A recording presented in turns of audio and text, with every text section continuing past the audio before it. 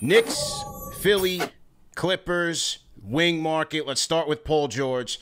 Mark Stein came out with his newsletter over the weekend.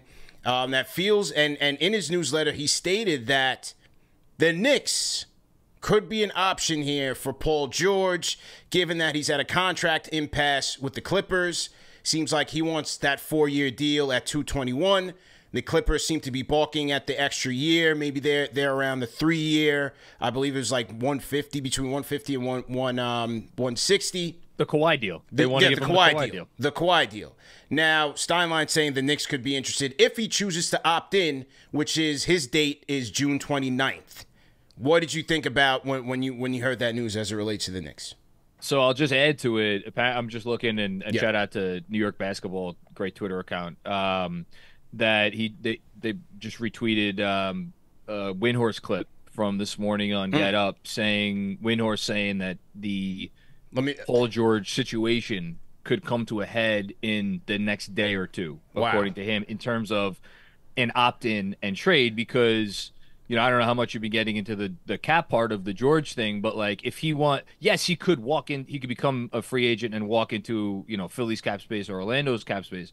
But if he wants to come to the Knicks without boring everybody to sleep with the cap stuff, it would need to be an opt-in and then get traded. So he on his roughly $9 million number for next year.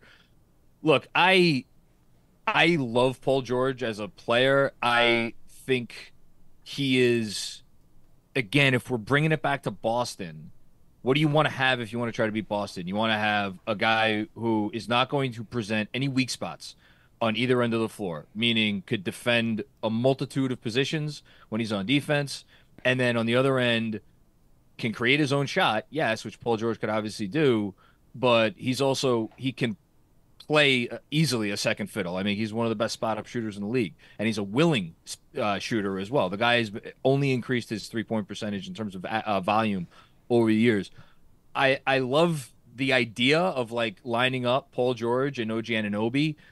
I like the idea of lining up Paul George and Julius Randle. I think there are benefits to both. Unfortunately, the way the cap works, you're not getting all three of those guys. There's no way that it's going to work.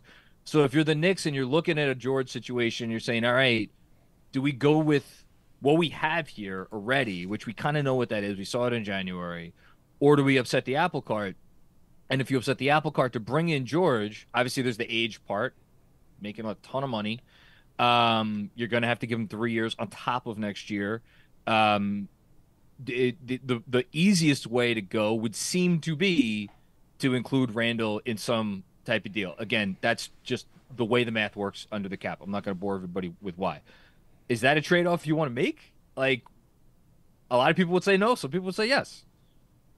I'm not doing it. You're not doing it. Okay.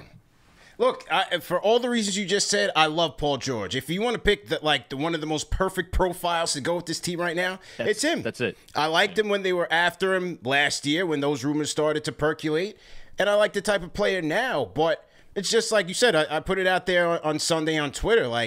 Am I trying to see them trade a 29-year-old Randall for PG right now? Is it that drastic of a change? Are they really ready to go that route? Then not even to trade the asset, but then you got to sign him. You got to pay him. A guy northwards of 35. I just don't like it, man. I just don't like it. Maybe it's the trauma, the PTSD of being a Knicks fan and of yesteryear when they gave those guys those type of deals and it never worked out. He had a great year last year. I just don't trust him, man. I don't trust him. And when it's funny you say you don't trust him because you're talking about the health. Yeah. You could very easily be talking about the playoff performance where you want to talk about night and day. I mean, if you went and watched, I forget what game was it against Dallas this year, where he went out and scored 25 points in the first half. He looked like the greatest player on the face of the earth.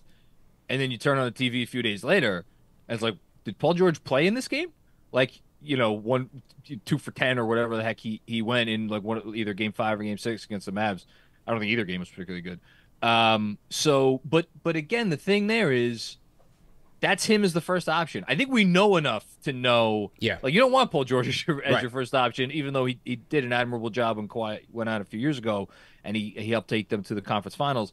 But as a second guy specifically with Brunson as the head of the snake, for me, it really does come down to how do you think this guy is going to age? What kind of shape does he keep himself in? Is he going to be committed to, an off-season training regimen? Like, basically you're asking him to be LeBron. Not LeBron in terms of a player type, but like LeBron in terms of being able to keep himself longevity.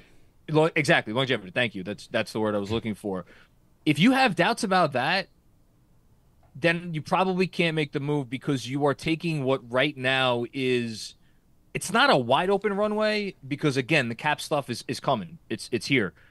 But when you make your move for a guy that's this age, it's like, all right, we think we're going to be able to do this in the next 2 to 3 years. Which, look, it's not that they can't, but are you cutting yourself off at that point as opposed to if you stick with Randall? But then is it like, oh, we're trying to have our cake and eat it too, and then we end up with nothing. I think it's a really interesting discussion. I'll just say that. Yeah. And I could see both sides having a point. So to everybody in the chat, once again, hit that thumbs up button for you boys. We got a $10 super chat from David Crockett. Davey Crockett in the chat, man, says, if anyone is still mad about national media types still doing the LOL Knicks thing, we got CP, Macri, the Strickland, and others doing the holy work for us. Thanks for everything y'all are doing. All love and respect, man. Yeah, salute to David Crockett. Definitely appreciate the support. And if you guys are in the chat, man, on your lunchtime grind, go ahead and leave a hashtag grind in the chat, and we will shout you guys out.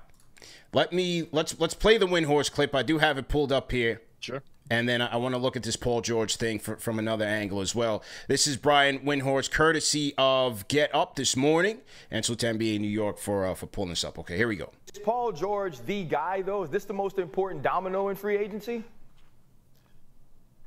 Well, let's remember that Paul George has 3 options. 1 is to re-sign with the Clippers. 2 is to enter free agency and go somewhere else like Philly or Orlando. 3, he can opt into his contract and get traded by this weekend. That is something that is going to come to a head in the next day or two if he wants to go with that option, because obviously you'd have to negotiate a trade, and then the team wouldn't necessarily need salary cap space. So the Paul George sweepstakes is going to come to a head, at least that aspect of it, faster than those other players who are going to be free agents like Klay Thompson or DeMar DeRozan. So Paul George has a different menu of options, and we're going to see some action in that probably coming up, very quickly after the draft.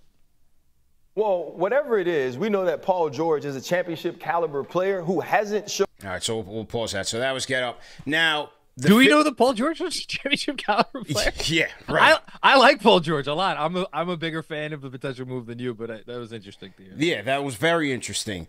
Now, what about the reports that, the Shams report last week that Philly's cooled off on him? I find that hard to believe. What do you think about that? They need him. They need a guy like that. They have the cap space for him. I think Philly is trying very hard to make it seem like they have the situation under control. This is not Philly film school, so we're not going to spend a lot of time on them, but like there's no more desperate team in the league this summer. They have to do something with that money. And that's part of the reason why I am going to continue. Like a lot of people are like, don't worry about OG Anunoby. He's going to come back. Leon's not going to let him get away. I buy all of that. And I think ultimately OG is going to sign on the dotted line. Our mutual friend, Ian Begley, when Ian comes on with me last week and he says, until I see OG fire CA as his agency, I'm not going to be worried. I'm going to take that to the bank. All that being said, if you're Philly and you're like, okay, well, Paul George, we don't think he wants to come here, so he's not an option for us. And then you start looking at it, it's like, all right, well, Jimmy Butler, we can't get him for what we have to offer. Like Pat Riley's not going to do that, and he's not going to let Jimmy force his way here. And like we're not getting LeBron, and Brandon Ingram doesn't really do anything for us. Like pretty soon you get close to, okay, well, why don't we just screw over the Knicks, offer OG the max, and worst comes to worst, you leave them in a tougher salary cap situation because they either let him walk for nothing or we get him. So that's why I'm I am worried about Philly. I don't know, if you're Paul George, do you want to go play in that environment? I'm not sure I do. Yeah, ask Tobias Harris, right? So, and then once Embiid goes down, because he's going to go down at some point with some sprained knee ligament, some type of thing. Not wishing it on him, but it's his history. Then hey, Now it's a lot more on you to deliver in Philly. Yeah, I don't. The thing, like, yes, there's a lot of attention in LA, but like, he gets to play for the Clippers. Not with the Clippers, man. Yeah, it's not the Lakers, Yeah. And I feel like I don't know. Maybe George doesn't care about that stuff. Maybe he does. And then and then on top of that, I'm sure you guys have talked about this.